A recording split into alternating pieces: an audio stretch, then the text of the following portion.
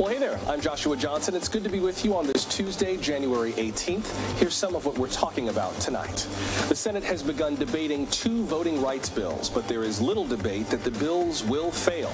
New polling might show a path forward for building support among the American people. Then, so let's be clear. Our view is this is an extremely dangerous situation. We're now at a stage where Russia could at any point launch an attack in Ukraine. The White House is warning that a Russian war against Ukraine may only be a matter of time. The Secretary of State is still focused on a peace plan. A former U.S. ambassador to Russia joins us just ahead. Microsoft makes a $68 billion bet on a video game company that's facing allegations of sexual harassment.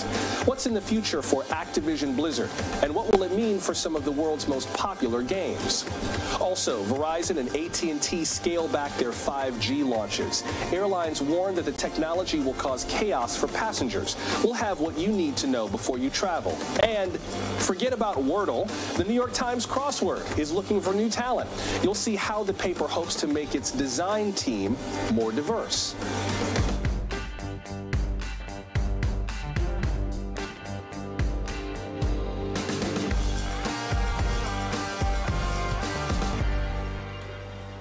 Well, they are working late in Washington as we come on the air tonight. The U.S. Senate is still debating those 2 voting rights bills on the Senate floor as we speak.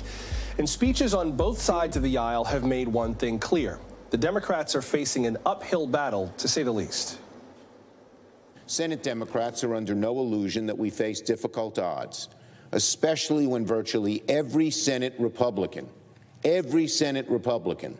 is staunchly against legislation protecting the right to vote. Win, lose, or draw, members of this chamber were elected to debate and to vote, especially on an issue as vital to the beating heart of our democracy as voting rights. Washington Democrats have wanted the power to rewrite the rules for political speech and election laws long before the events that are supposed to justify it. We have strong disagreements about the substance of these bills, but even more broadly, we see decreasing trust in our democracy among both political sides. So Republicans say they disagree with the substance of the bills, and Democrats are voting on them anyway, planning to, knowing they will probably fail, painting it as a duty to their constituents. Now, both the Freedom to Vote Act and the John Lewis Voting Rights Advancement Act target restrictive laws passed across the country last year, and you can see on this map where some of those laws came from. Now, so far, only Senate Democrats are publicly supporting these bills at all. They would need 10 Republican votes, at least, to avoid a filibuster. Tonight, Senate Majority Leader Chuck Schumer confirmed that he will put forward a proposal to change Senate rules. The change would allow a talking filibuster on the legislation. That's that old-fashioned filibuster where members would actually have to keep talking and talking to hold the bill up. Making that change will require all 50 Democrats to support it, but these 2 senators, Joe Manchin and Kyrsten Sinema, have said they oppose that change. Now, to be clear, the 2 of them have said they do support the voting rights bills themselves, but not at the expense of the current save your breath filibuster system. Now, the Senate is expected to vote on those 2 bills tomorrow, but what can we expect to see after that? Let's begin tonight with NBC senior congressional correspondent Garrett Hake. And Garrett, I wonder if anything has come out in the speeches tonight on the Senate floor that's unexpected, or have we mostly heard what we expected to hear? Mostly what we expected, Joshua. I think we've seen the rhetoric really get ratcheted up even to another high level tonight. I was at that news conference with Leader Schumer an hour and a half ago, and he laid the fact that they're even in this position at the feet of Republicans, who he said, have essentially betrayed their commitment to the country and to voting rights, to not even be willing to engage in serious discussions on these voting rights bills, leaving it just to Democrats to try to find some way to pass them. But as you just laid out, that pathway is not forthcoming for Democrats. We expect the vote tomorrow on the legislation itself to fail 50-50 with every Democrat in favor, every Republican opposed. And then there's this rule change that the leader laid out, trying to find this Goldilocks position here that might be enough of a change to pass these bills, but not enough of a change to irritate Joe Manchin and Kyrsten Sinema, who might then vote against it. And Joshua, everything we can tell tonight, they're still planning to vote against that rule change, which means these bills are going nowhere. It's just a question of whether they sort of die tomorrow or on Thursday. Can you clarify, though, in terms of this filibuster? I mean, I think it's kind of startling to some folks that you don't have to talk to filibuster a bill anymore. That rule just kind of changed, as opposed to the old Mr. Smith goes to Washington, Patton Oswalt and Parks and Rec filibuster where you have to keep yakking to hold a bill up. Have they said why they don't want even that kind of a filibuster? I mean, it's a throwback. It's not a new kind of filibuster at all. If anything, what we have now is the new version. No. Right. It's not even that you don't have to stop talking. It's that you don't even have to start. I mean, what we've seen evolve over time here is filibustering what's called the motion to proceed, which is the vote that happens even to start debate on a bill. So a senator or a party might say, look, we're going to block this motion to proceed, and no debate even starts. Usually the majority party just says it's not worth it to hold a failed vote, and they move on. So the filibuster is a tool that's existed for a long time, but its strength has only increased. Now, in terms of the idea of making it a talking filibuster, this gets really technical, but basically the question is, does it end, if you were to go to a talking filibuster, does it end when the minority party stops talking, or does it end when the minority party stops talking and the majority party still is able to get a supermajority of votes? This is where Joe Manchin makes reporters like me want to pull our hair out, because he'll say things all the time like, oh, I support a talking filibuster, and that makes Democrats rush out and say, oh my God, there's a lane here. And then he'll say, oh, but I don't support ending it with just a majority vote. It's got to be harder than that. And then all of a sudden we all go right back to the drawing board. So it has been challenging to follow the bouncing ball on this, but it seems like the bar for Manchin, and to the degree we understand her thinking Sinema too, isn't how you construct the filibuster. It's that it would take 60 votes, presumably a bipartisan number in any configuration of the modern Senate, to end debate and actually pass something.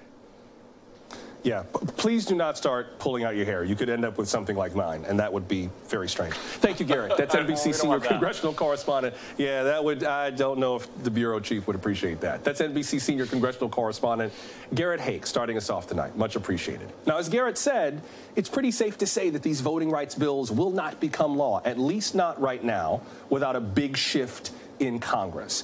President Biden put voting rights at the top of his agenda last week, but Americans might consider that too little too late. Check out this survey from this month from Politico and Morning Consult. It shows that 31% of Americans strongly disapprove of the president's job performance on voting rights. 18% strongly approve. There's obviously a range in the middle. And again, this is just on voting rights specifically, not his overall job performance. Activists and many Democrats have been calling out restrictive voting measures for a while. So, is this just a matter of bad strategy? Perhaps the bills could be salvaged with a new approach. Well, yesterday, the Gallup poll released an update to its regular surveys on America's political trends. We mentioned this yesterday, but at the start of 2021, Gallup found that most voters leaned Democratic, or said they did, by 9 percentage points. By the end of the year, the Republicans were up by 5 points. Now, combine that shift with an ongoing trend. Gallup also found that most Americans describe themselves as moderate or conservative. They're basically tied. Self-described liberals are by far the smallest group, have been for decades, though that group is slowly growing. And maybe that's the issue with bills like these. Perhaps they seem like left-leaning legislation to a nation that leans more to the right, if it leans at all. Now, granted, voting rights used to be a bipartisan issue in Congress, but could a more moderate approach have given these bills a stronger chance? Is it too late? Let's continue now with Susan Del Percio. She's a Republican strategist and MSNBC political analyst. Susan, it's good to see you again. Welcome. Great to be with you, Joshua. First of all, can I just get your sense of the strategy thus far, at least in light of the latest polling, in light of what we're seeing tonight on Capitol Hill? What's your view of the strategy that's kind of led up to tonight? Well, there's a few things in play here. I mean, if it was just about what the people wanted, we've seen issues that are what we call 80-20 issues, like gun control or gun background checks for buyers. And they're overwhelmingly supported in the public, but it's gotten nowhere in the House or Senate because of Republicans. So what we see now is in yet another issue in a very divided country. And I think there may have been more room for the John Lewis Voting Act, which was really about pre-clearance and returning back to the 1965 Voting Rights Act in those provisions. But even now, it looks like the only thing that we have as far as voting rights is maybe bipartisan support for the Electoral Count Act, which goes back to 1887, which could do some revising, as we saw as a result of January 6th. But the other thing at play is when you look at the Republicans, especially in the Senate, keep in mind the only thing that keeps them viable and strong to their donors, not the public, but the donors, is that they stick as one. They're 50. They're not 48. They're not 45. They're 50. They are a strong minority in the Senate right now.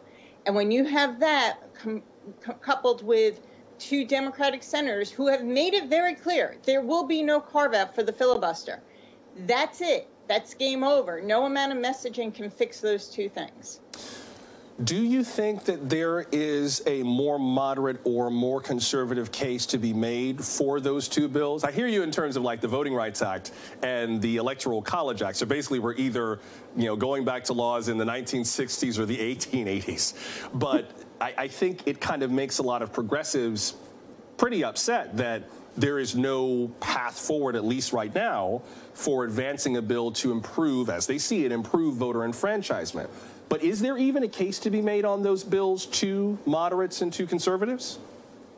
There is a case. I think it's maybe a little too late now, and I know this is going to get some of your viewers upset, but here's the truth of the matter. People need to understand what's at stake, and it is not like the 1960s in people's views. So it's not that people can't vote, and we have to start, softening that message if that's what you want. When we talk about becoming more moderate, what it is that people who frankly look like me, it's easier for me to vote than people who look like you. It doesn't take 6 hours of waiting in line. There's not inherent discrimination in the process. And that's something that we can maybe break down a little bit further for moderate and conservatives, is that there's an issue of fairness at play. We shouldn't be limiting how people vote. We should be expanding it. Drop boxes are good. They've been proven secure. Non-excuse absentee ballots are a good thing for states as long as they go through the right process. But right now, we're so far from that conversation, I just don't think it makes it through. I wonder what you think of this. Feel free to tell me I'm crazy if you think this is crazy. And you can see the conversation or the debate going on right now on the Senate floor, as it may well continue for a little while during this program. I wonder, Susan, if perhaps Joe Manchin and Kyrsten Sinema had to be the impediment to this bill.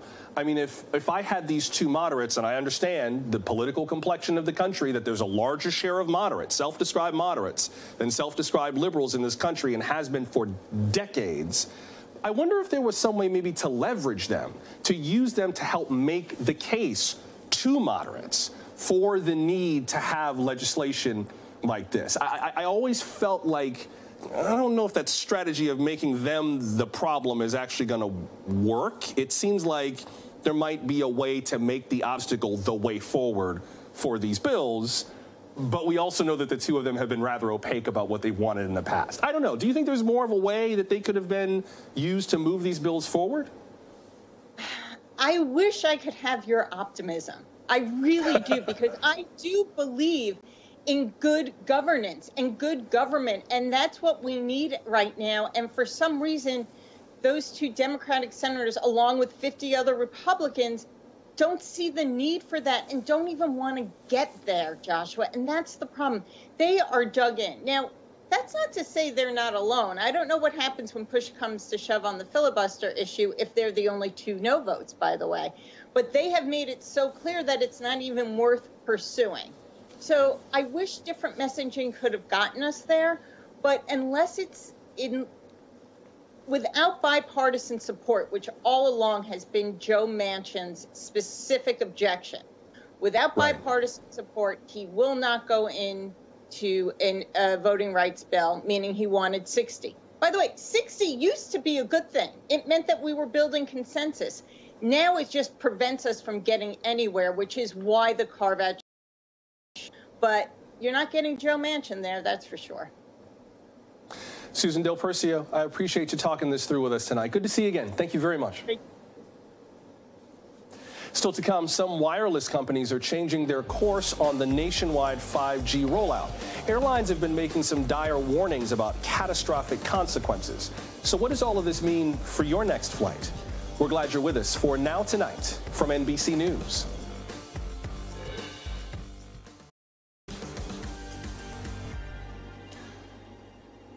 So how safe will it be to fly this week when 5G service expands tomorrow? We have a big update in the standoff between airlines and wireless providers. Today, AT&T and Verizon agreed to delay the rollout near certain airports. Yesterday, airline executives warned that not doing this could be, in their words, catastrophic. Ben Minicucci is the CEO of Alaska Airlines. Today, he told my colleague Hallie Jackson that this is only a temporary solution. It rests on the FAA to do the analysis, and this is a complex problem. The FAA has to go airport by airport, runway by runway, and do an analysis to clear these runways at airports so that we can safely fly. Now, President Biden weighed in on this, too. He thanked Verizon and AT&T for the delay, and he praised this agreement for protecting flight safety. He also reiterated that, quote, expanding 5G and promoting competition in internet service are critical priorities, unquote. NBC aviation correspondent Tom Costello joins us now from Washington Reagan National Airport. Tom, this seems like a mess. How did this get so far out of hand where you've got one industry pointing fingers at the other industry, government leaders trying to work everything out? How did this get so messy? And listen, you had real anger between the FCC and the FAA, right? Two agencies within the same administration. They were really also at each other's throats. And by the way, this predates the Biden administration. This has been going on for years. This rivalry between the FCC and the FAA, concern between the airlines and the cell phone industry and the Biden and Trump administrations, Republicans and Democrats really got into this kind of a paralyzing fight. And it finally boiled down to the airline CEO sending a letter yesterday saying you either resolve this right now or there will be mass chaos. That caused the White House to get involved, and that's when finally AT&T and Verizon decided, okay, they blinked and they went ahead and decided they will not activate those sites near the airports. I'm sure there's going to be plenty of time for pointing fingers later on, but is there any sense that maybe a cue was missed, somebody didn't respond to an email? Like, this seems like the kind of thing that if everybody had just been on the same page all along, we wouldn't be having this conversation right now. Well, the trouble is that you had these two different sides with competing agendas, and candidly with competing political agendas.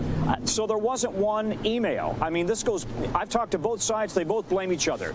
The bottom line is the aviation industry felt like the cell phone industry wasn't listening to their concerns. The cell phone industry was convinced the aviation industry was blowing it all out of proportion, and they weren't listening to the science out of Europe.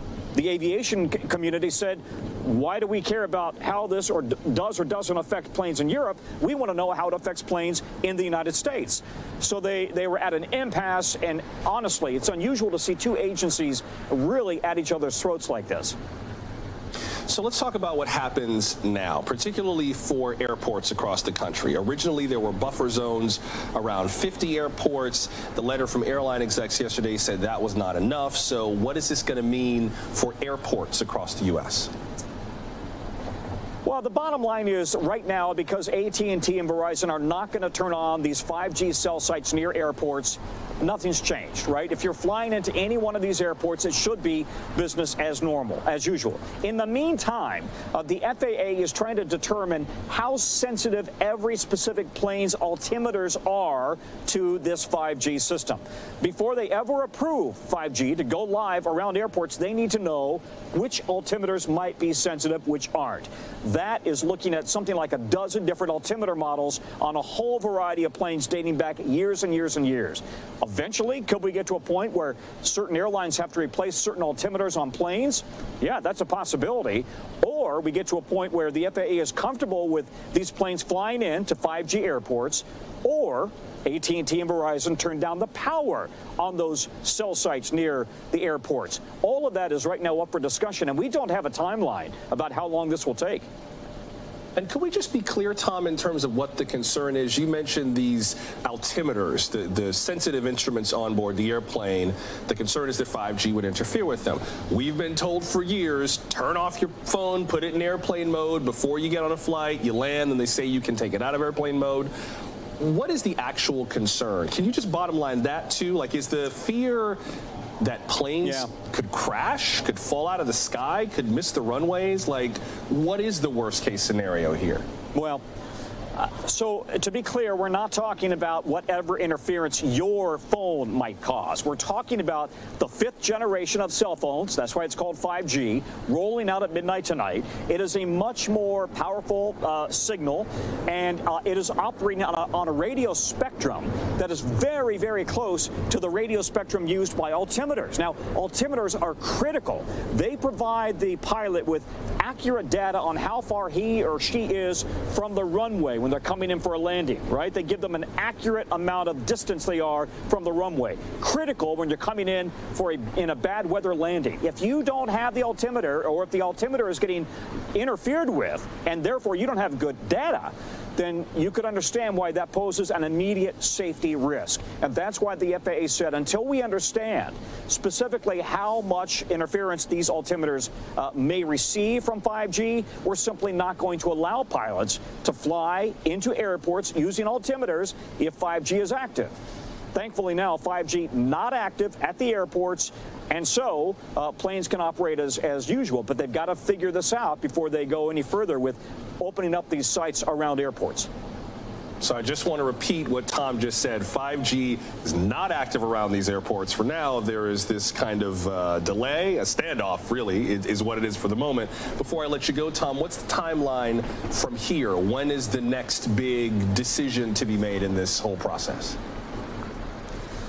Well, I think that's really opaque right now. We just simply don't know. We don't, the airlines were not specific on how long they would put this plan on hold.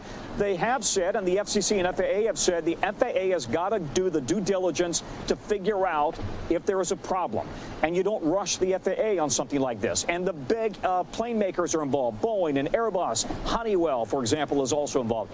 This is a process, but we don't know if it's going to take 3 months, 3 years.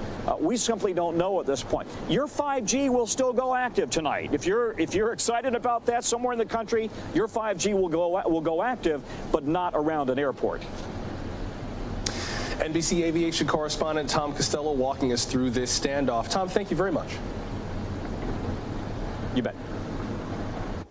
Up next, we turn from the planes in the air to the games in our hands. Microsoft says it will buy the troubled video game giant behind Candy Crush and Call of Duty. The latest on Activision Blizzard, including plans to deal with toxic workplace concerns. That's just ahead. Stay close. We have been following the troubles of one of the world's top video game studios, the company behind Candy Crush and Call of Duty. Now that story has taken a turn for the better, worse, maybe neither. Hard to say what the future holds for Activision Blizzard, except that it's about to get a new owner. Today, Microsoft announced that it will buy the studio for nearly $70 billion cash. The tech giant released a statement welcoming Activision and its legendary franchises to Microsoft Gaming. Microsoft is the company behind the Xbox gaming console. This would be its largest acquisition ever and the biggest cash-funded takeover since the start of the pandemic. I say would be because it still needs approval from both companies' boards and from federal regulators. Activision Blizzard has been addressing concerns of sexual misconduct and discrimination. A statement from Microsoft reads in part, quote, Microsoft is committed to our journey for inclusion in every aspect of gaming among both employees and players. We deeply value individual studio cultures. We also believe that creative success and autonomy go hand in hand with treating every person with dignity and respect, unquote. Then there is the matter of Activision's current leaders, one of whom has been under fire over all this. According to the Wall Street Journal, the studio's CEO, Bobby Kotick, reportedly knew about sexual misconduct allegations within the company, but did not tell the board. Back in September, Activision settled a discrimination and harassment lawsuit from the Equal Employment Opportunity Commission for $18 million. It remains under scrutiny from the Securities and Exchange Commission and from the state of California. A statement from Activision says that it has pushed out or disciplined more than 80 employees since July to address these kinds of allegations.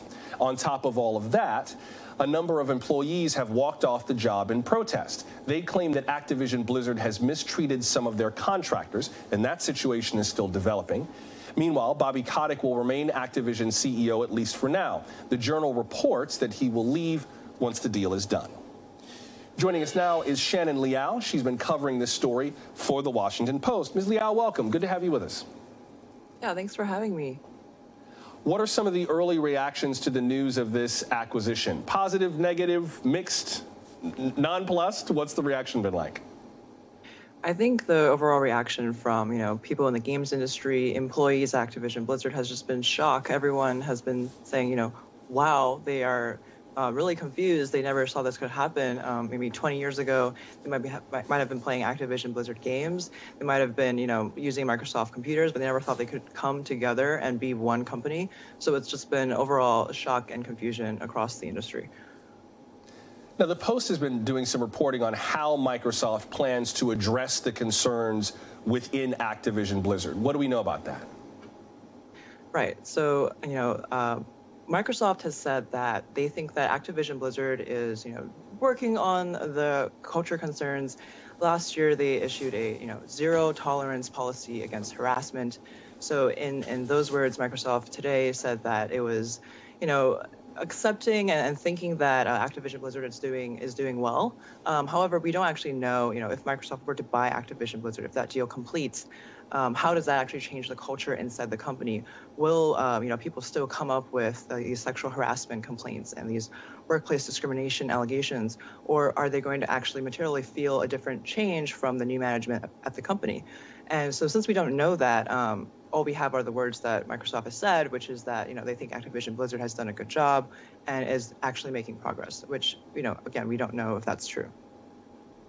What about the regulatory hurdles potentially? I mean, Microsoft made a big acquisition last year, acquiring the studio behind a new game that came out called Deathloop, which has been very successful, parental advisory, hyper-violent, in case your kids are asking for it. But what about that? The possibility that regulators might say, sorry, this is just too big of an acquisition for us to permit. Right. I've spoken to analysts asking them, what's the likelihood of this deal being completed? And they did say that, if Microsoft, which has Xbox and Xbox Game Pass, signs these exclusive deals with Activision Blizzard and says, all these games, Call of Duty, World of Warcraft, Overwatch, StarCraft, and Candy Crush have to be exclusive to Xbox platforms and to Windows PCs, then, cutting out the competition of PlayStation consoles or Nintendo consoles, that could be an antitrust issue. And if that were to happen, then, of course, the Federal Trade Commission, the DOJ can take a look at this and say that that's not, something that they want to approve. Of course, if Xbox and Windows don't do that and leave this to be open, it might not be such an antitrust issue. So that is one potential regulatory scrutiny that Microsoft could face in this entire situation.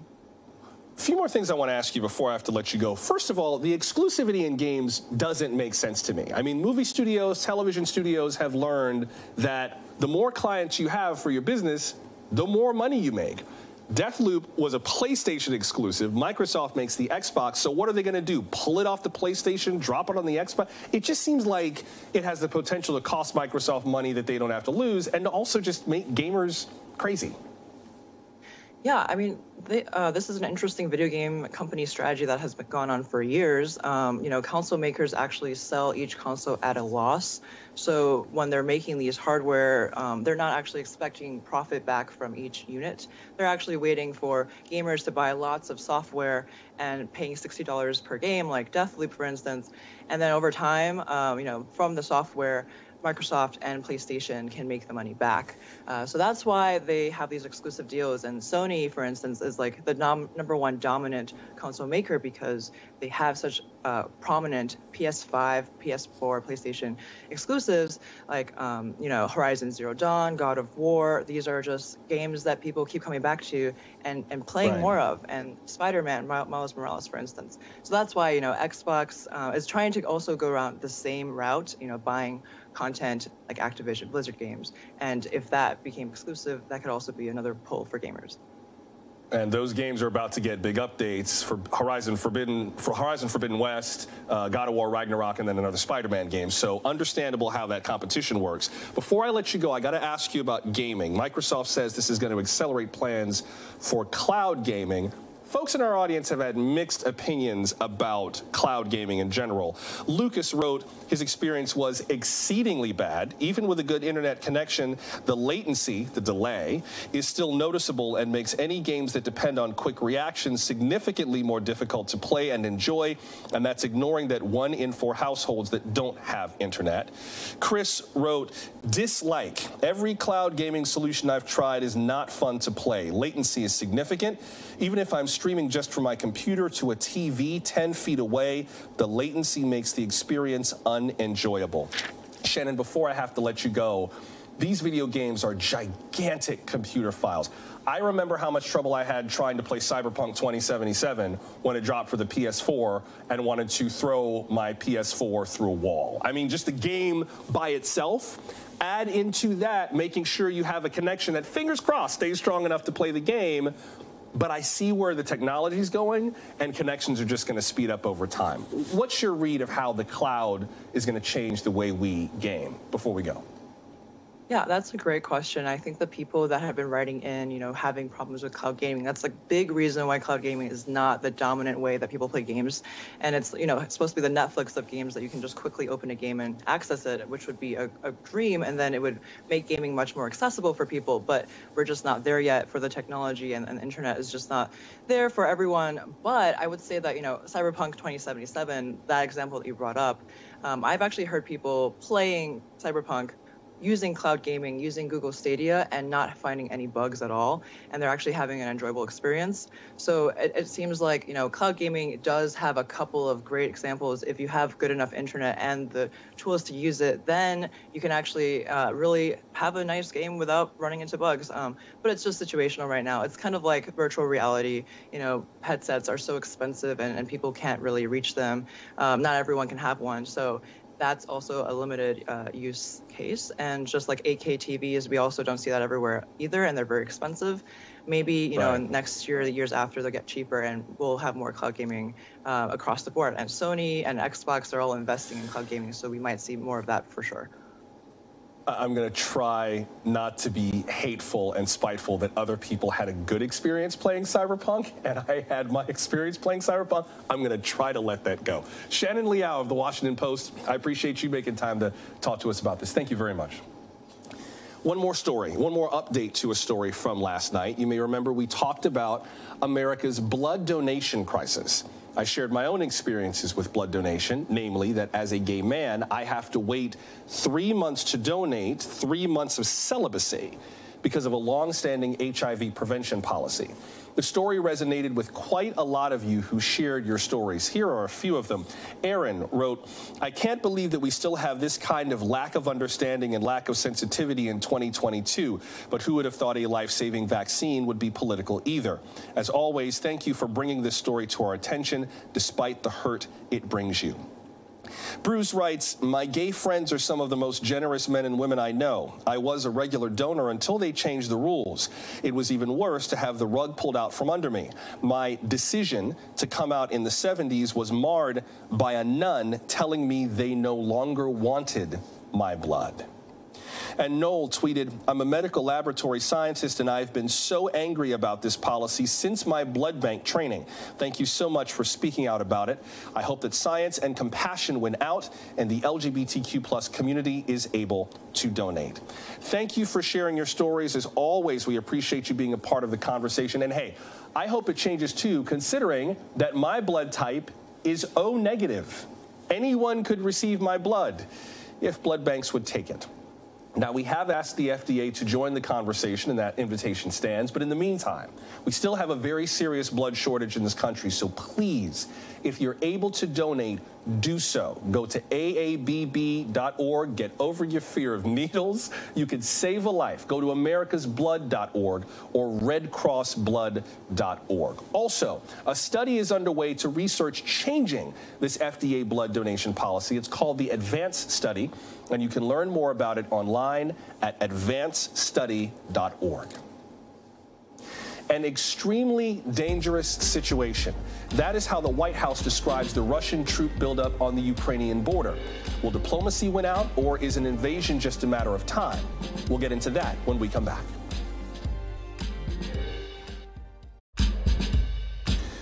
The United States is sending its top diplomat to Ukraine. Tensions are rising with Russia, and some Western nations are worried about an invasion. Tomorrow, Secretary of State Antony Blinken plans to meet with Ukrainian President Volodymyr Zelensky. Later this week, he will meet with Russia's top diplomat, Foreign Minister Sergei Lavrov, in Switzerland. Right now, U.S. intelligence is watching this Russian military buildup, including in Belarus, just north of Ukraine. Belarus and Russia say they are rehearsing joint exercises against potential outside attacks. Ukraine sees it as a prelude to an invasion. Today, the White House warned of an imminent attack and urged a diplomatic solution. So let's be clear. Our view is this is an extremely dangerous situation. We're now at a stage where Russia could at any point launch an attack in Ukraine. And what Secretary Blinken is going to go do is highlight very clearly there is a diplomatic path forward. Now, clearly, we are talking about Ukraine differently these days. And speaking of how we talk about it, this might need clarifying. Just as a sidebar, is it Ukraine or the Ukraine? And what about the capital? How do you pronounce that? Well, the Russian pronunciation, just FYI, is Kiev, but Ukrainians tend to say Kyiv. And after the Soviet Union fell, Ukraine lost its definite article, the. So it's not the Ukraine anymore, just Ukraine. If only the rest of this situation was as easy to clarify. But Michael McFaul is here to help with that. He is an NBC News national security and international affairs analyst and the former U.S. ambassador to Russia. Ambassador McFaul, welcome back. Good to see you again. Thanks for having me. And thanks for doing that little lesson on Ukraine versus Ukraine. Yeah, I was just going to ask. First of all, I got that right? You did, and it's very important to Ukrainians. So thanks for doing that. Okay. Well, and that kind of gets me into a piece of this issue, which is how Ukrainians view their future and how Russians view the future of this country. These little linguistic things, they've got a larger knock-on meaning. Whose imperatives, whose vision for the future of Ukraine seems to be winning out right now? Well, that's a tough question. I think generally speaking, Ukrainians today, the independent state of Ukraine, has gone through a rebirth of the nation because Russia invaded. Before 2014, before they invaded in 2014, there was some ambiguity about the things you were just talking about, right? There are many ethnic Russians in Ukraine. There are many Russian speakers in Ukraine. Vladimir Putin, of course, believes that Ukraine does not and should not exist as a country because Ukrainians, in his view, are part of one nation, Russians and Ukrainians together. But today, that has been defined in a very different way because of that military intervention. And that's what drives Putin nuts. He doesn't want Ukraine to be independent, and he also doesn't want Ukraine to be a democracy. Talk to me about what happens now. We had Biden and Putin. They talked. Then you had the #2 diplomats from the U.S. and Russia. They talked, as well as NATO. They talked. Now you've got the #1 diplomats from the U.S. and Russia. They're going to talk. But does this mean that we are escalating toward the end of diplomacy, or do diplomatic talks kind of go back and forth? I'm just wondering if I should view this as a linear progression of talks or if it tends to bounce around more than that? Honestly, Joshua, I don't know. And President Biden doesn't know, and Secretary Blinken doesn't know. Sergei Lavrov, the foreign minister, he doesn't know. CIA Director Burns, he doesn't know. The only person that knows the answer to your question is Vladimir Putin. And my guess is he hasn't been asked to be on your show, and he wouldn't show up. And that's exactly what Putin wants. So there was all that diplomatic effort last week, multilateral, bilateral meetings. And at the end of the day, the Russian position hasn't changed. And that makes everybody nervous. As you just played that clip from Jen Psaki, the White House is rightly nervous that after all of that effort, he hasn't changed his position. But we don't know if that's his final position. And I applaud what Secretary Blinken is doing to try to take another bite at the apple, to meet with Foreign Minister Lavrov to figure out, does Putin want to negotiate in a genuine conversation about European security, including Ukraine? And if he does, it's very clear to me the Biden administration is ready to do that. But they don't know. This all could be ultimatums, ultimately leading as a pretext to war. So let's talk about how the U.S. might respond to this. The Russian embassy in Kyiv has begun moving some of its staff out. Depending on who you ask, that might be a precaution ahead of an invasion to get them out of there. Massachusetts Senator Ed Markey was on MSNBC today, and he was asked how the U.S. might respond to this depending on what happens from here. Here's part of what he said. Watch. What Putin is trying to do, if he does it, is something that runs totally contrary to what the people of Ukraine want to see happen. So I'm ready to vote for the toughest possible sanctions against Russia and to keep them on the books as long as possible if they take this step. He just has to know that that is what the price that the Russian economy is going to pay for an indefinite period of time if they do this. So before I have to let you go, talk about what the possible U.S. responses look like on the ground in Ukraine. We're not talking about the U.S. getting involved militarily with boots on the ground in terms of whatever happens between Russia and Ukraine. But what do you see in terms of how the U.S. aligns its interest with Ukraine and the smartest path forward, especially if Putin's like, we're not talking anymore and I'm sending troops in? Well, I think you'll see three different kinds of actions by the Biden administration. One, you'll see more military assistance to Ukraine. They're already providing a lot. They'll provide more. Two, you'll see NATO troops in NATO countries, not to Ukraine. Thank you for being very clear about that. But in other NATO countries moving closer to the Russian border. And third, you'll see the most comprehensive sanctions that they can put together. Now, I would say to Senator Markey and others, pass the legislation now to give the president the authority to do it if there is a war. It's kind of weird. We're still having negotiations over legislation. Give him those authorities now. But there's a big wild card in all this. Between doing nothing and marching soldiers all the way to Kiev, notice I said it the right way, there's a lot of different options that Putin can do. He can use cyber attacks. He can use artillery attacks, air attacks, maybe seize territory in the eastern Ukraine, Donbass. And when it's in that gray area, then it's going to be a lot harder to keep America's allies, European allies, together with us with comprehensive actions, especially economic sanctions. Ambassador Michael McFaul, always appreciate you talking this through with us. Thanks very much. Thanks for having me. The New York Times is looking to diversify its editorial staff, specifically the folks who write the crossword puzzles. What does it take to craft those clues, and how would more diversity improve the puzzles? We'll show you before we go.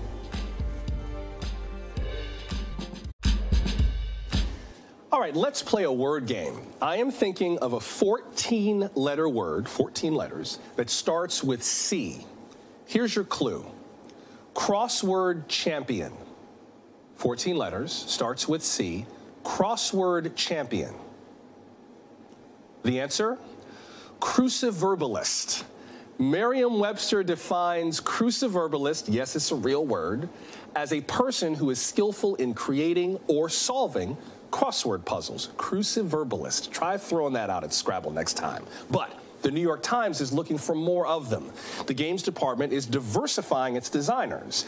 The goal is to mentor up-and-coming crossword constructors, especially women, people of color, and LGBTQIA people. Diversity has come up for years as an issue in the crossword community.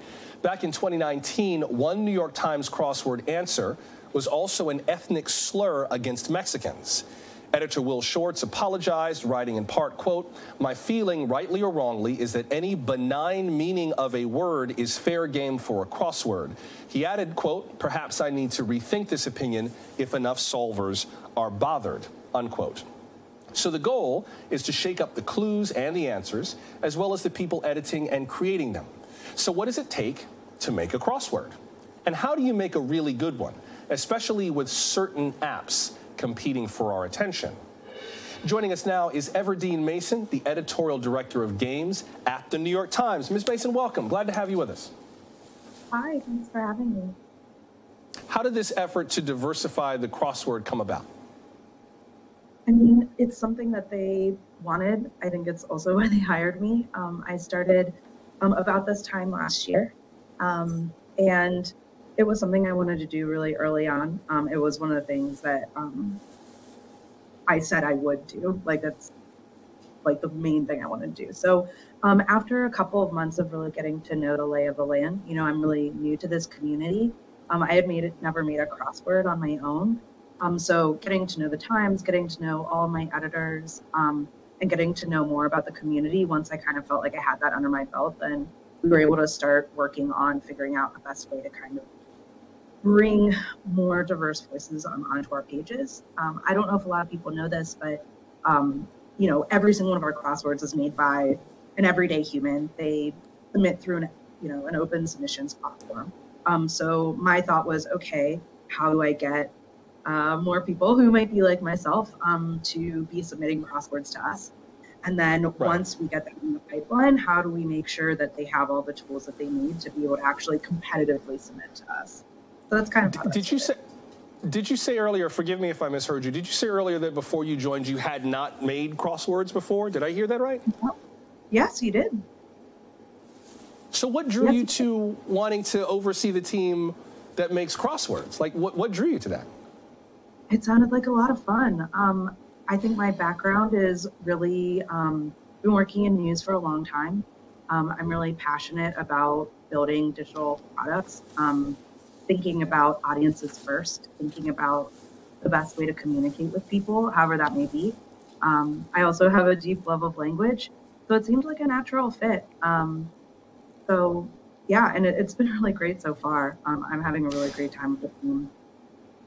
A few more things. I know my time with you is real brief, but a few more things. How will you measure success with this effort? Are you trying to recruit a certain number of cruciverbalists to the stable of people you rely on?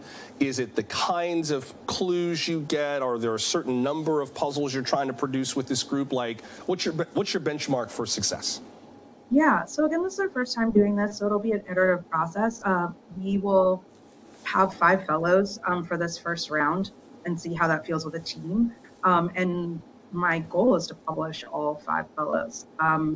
What would be really successful to me is obviously if lots of people apply, but also if we just get some really cool puzzles out of this. I want to see really different fill than we typically get. There's a lot of things that are just codified in crossword construction now because, you know, this is a product that's existed for a really long time. Debut words, getting different cultural reference points where the cluing and the context behind it feels really authentic and not overly explaining it, you know, to an audience that maybe might other those cultures. So, you know, my hope is just that we get to publish all 5, and it'll be a really good experience for the editors too, to get to work one-on-one with different groups of people and help them build from the ground up. Every single one of our editors is like an incredible constructor in their own right. So I think that this will be a really good match for one. Before I have to let you go, any concern about the rise of games like Wordle pulling away people's attention for word games? No, there's room for us all.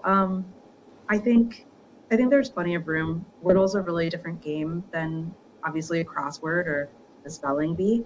And I think it would be really nice for people to have a daily habit with all of these puzzles. And how do people apply for the fellowship if they want to throw their hat in the ring? Yeah, so we're going to open submissions officially on March 7th, and the submissions will be open for a month. We are accepting applications for themed puzzles. For that, you only need to send us a themed set. So that'll probably be 4 or 5 long answers. And the clues, if you want to submit a theme list, we do need to see a little piece of a grid. So we ask that you submit maybe a corner or a 7x7. And all the instructions will be on the submission form when we open it. But that's the big thing, you know, passion and having some good clues and some really cool answers for the theme. And finally, last few seconds before I let you go, what is your one strongest tip for crafting a great clue, briefly? Oh my gosh, for a great clue? I mean, well, we like things that are funny, things that are really witty. I think whatever your natural word association is, and then twist it. I think that's how we end up with some really cool cluing. Everdeen Mason from the New York Times, I appreciate you coming on and talk to us. Thank you so much. Thank you so much. And hey, thank you for making time for us tonight. Tomorrow night, we'll be talking about another kind of inclusion involving black women. You may have heard last week the U.S. Mint released a commemorative quarter to honor Maya Angelou. Also, Mattel recently put out a Barbie doll honoring the pioneering journalist Ida B. Wells. We will speak to Wells's granddaughter, Michelle Duster, about that process tomorrow night. But in the meantime, we want to hear from you. Where have you seen your culture reflected in pop culture lately? What stood out, and what did you think of it? We're at NBC Now Tonight on Twitter, TikTok, Facebook, and Instagram. You can also leave us a voicemail, 888-575-2NBC. That's 888-575-2622. Or email us nowtonight@nbcnews.com. So until we meet again, I'm Joshua Johnson. We'll see you tomorrow. Good night.